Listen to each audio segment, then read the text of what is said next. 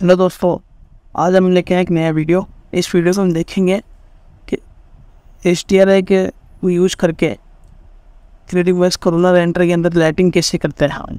तो चलिए शुरू करते हैं। ये अपने पास एक सीन है। इस सीन को हम HDRI यूज करते हैं।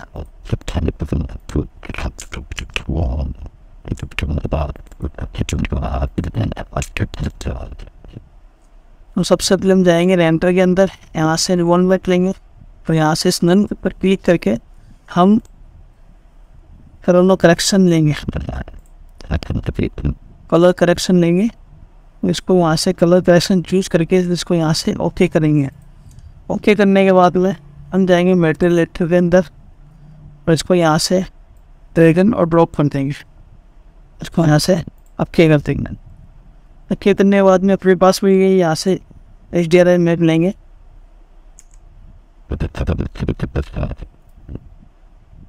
HDRI मैप लेने के लिए यहाँ से कोरोना बिट मैप पे जाएंगे और इसको यहाँ से ओके करेंगे। अपने पास में ये और से HDRI है तो हम ये HDRI यूज़ करेंगे। अगर आपको HDRI डाउनलोड करना है तो मैं आपको नीचे लिंक दे दूँगा वेबसाइट का, वहाँ से जाके फ्री के अंदर HDRI डाउनलोड करके उसको यूज़ कर सकते हैं। मैं इसको यहाँ से ये लूँगा HDRI और इसको यहाँ से ओके कर। ओके करने के बाद में यहाँ पर HDRI शो हो जाएगा। ठीक है, हम इसको यहाँ से एक बार एंटर निकाल के देखते हैं।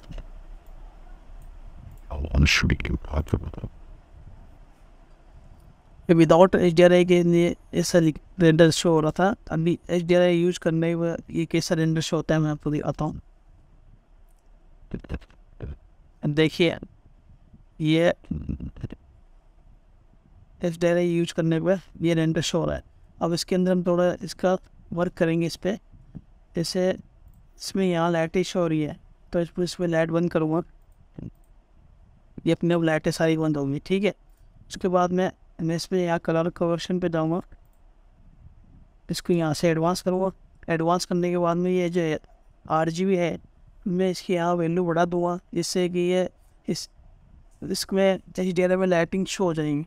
जैसे भी ये 100 पे ये है, इसकी वैल्यू बढ़ाने पे जैसे मैं स्टार IR करता हूँ रेंडर को, जिससे क्या है अपन इसमें वैल्यूम बढ़ाएंगे तो अपने ऑटोमेटिकली ये रेंडर शो हो जाएगा। इसको यहाँ से इसको मैं 500 करूँगा। 500 करने के बाद में इसमें देखो यहाँ से लाइटिंग शो हो गई। ठीक है, अब ये क्या है, ये गामा करेक्शन है, गामा कंट्रास्ट से क्या है कि जैसे यहाँ पे अगर ये अपने पास में HDRI नहीं शो हो रहा है तो इसका ही शो नहीं हो रहा है, इसका शेडो वगैरह, तो इसमें यहाँ से ऐसे कर सकते हैं। जैसे ये तो यहाँ से इसकी वॉल्यूम 200 लेगी। ठीक है, 200 कर दिया, उसको यहाँ से 0.6 करेंगे। तो देखो ये जहाँ भी ये कुछ को चाहिए नामा को इसका ही पुट करनी है तो वहाँ से ये पुट कर लेगा। तो इसको हम यहाँ से एक ही कर देते हैं और इसको यहाँ से इसकी वॉल्यूम बढ़ा देते हैं। वॉल्यूम बढ़ाने के बाद में इसका एक्सपोजर यहाँ से बढ़ाएंगे और इसको यहाँ से कम करेंगे तो ये कम होता जाएगा, और इसको बढ़ाएंगे तो यहाँ से बढ़ जाएगा। ठीक है, इसके बाद में हम यहाँ से इसका रोटेशन चेंज करते हैं। इन्वॉल्वमेंट रोटेशन चेंज करने में मालूम पड़ता है कि इसका शेडो वगैरह कैसे आ रहा है, इसका आउटपुट कैसे निकलेगा।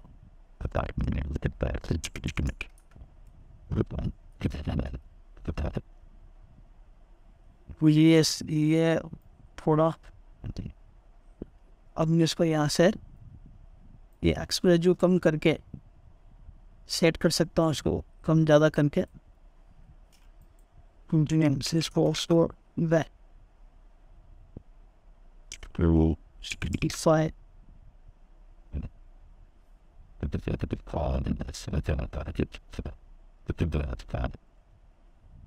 ये इन्वॉल्वमेंट सही लग रहा है इसका HDRI इस पर यहाँ इसका शो हो रहा है, शेडो शो हो रहा है, यहाँ भी इसका शेडो शो हो रहा है।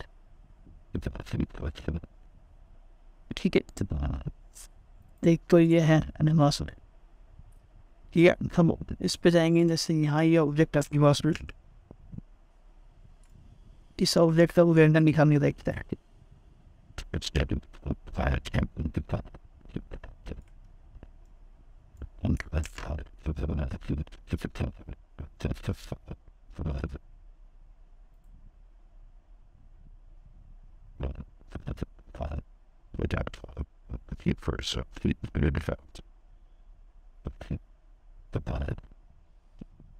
बस वो ये है मिसप्रिंग में इस बार इसका HDRI इंस्पाइंग इसकी वैल्यू इसका इन्वॉल्व जो रोटेशन है इसको चेंज करके देखते हैं क्या आता है।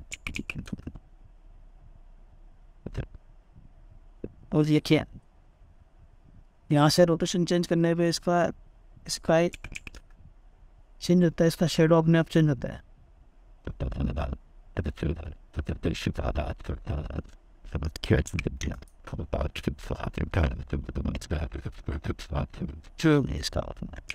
आप यहाँ से इसको रोटेशन चेंज करके और इसको वॉल्यूम वगैरह चेंज करके यहाँ पे इसको सेट कर सकते हो जैसे आपको जैसे यूज करना है उसके अकॉर्डिंग। जैसे मैं इसको यहाँ से इसकी वॉल्यूम लगाता हूँ ये एक्सपोन होगा इसका, जैसे इसको यहाँ से ऐड करता हूँ इसको डार्क हो जाएगा।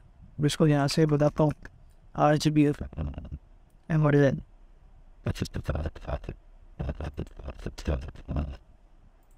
उसको यहाँ से ये जो शिफ्ट है अगर इसको शिफ्ट करें इसको चेंज करेंगे तो ये स्काई का जो शेडो गिर रहा है इसकी कलर का इसका कलर भी चेंज हो जाएगा स्काई का। ठीक है इसको यहाँ से जैसे ये आप देख रहे हो इसका ये कलर चेंज हो गया स्काई का HDRI का।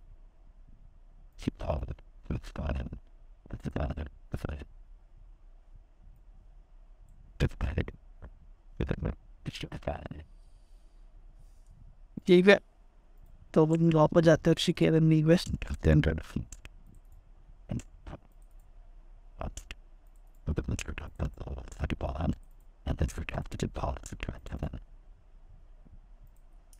यहाँ से इस पर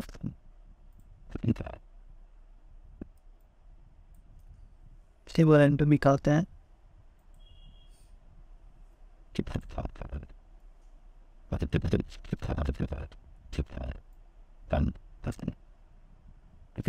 देखिए इसकी वजह से ये शो है, इसको कंपेयर करके देखते हैं। इंडियन एंड्रो ये था अब ये क्या लाइटिंग का शो हो रहा है इसमें।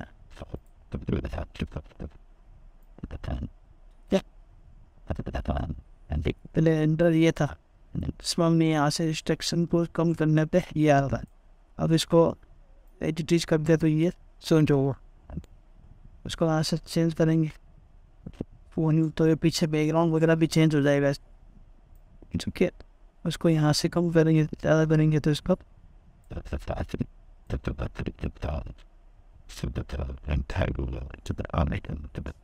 ये इतना यूज करता नहीं है तो हम इसको ये रन देते हैं और इसको यहाँ से इसका रोटेशन वगैरह जो है तो इसको से चेंज कर सकते हैं।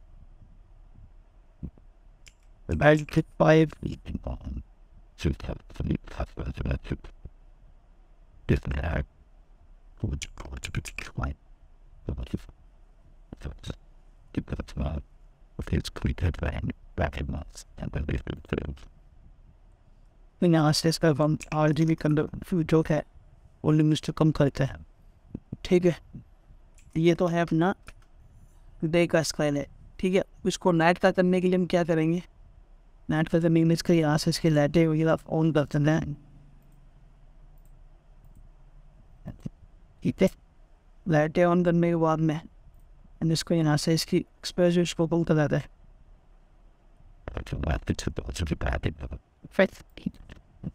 About here